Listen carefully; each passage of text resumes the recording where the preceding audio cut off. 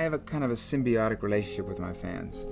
And when I meet people who've been deeply impacted by or touched by my stories, you know, there's a real sense of family there.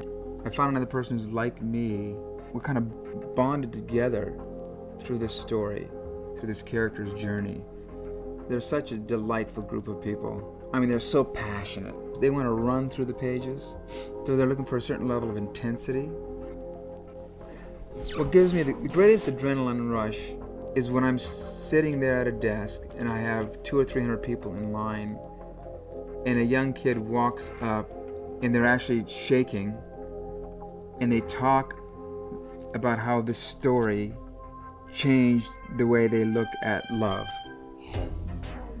And, you know, that moment I realized, oh my goodness, we're the same, this young boy and I.